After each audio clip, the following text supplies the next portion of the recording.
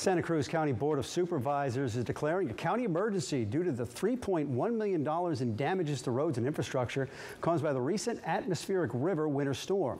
The board says widespread flooding, numerous landslides, and this fire-related debris flow along Foreman Creek, along with road washouts and collapses, led to that unanimous vote.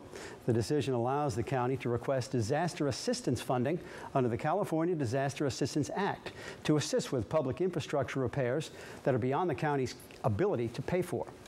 They say, the county, that they are continuing to assess damages and may add additional costs for that cleanup.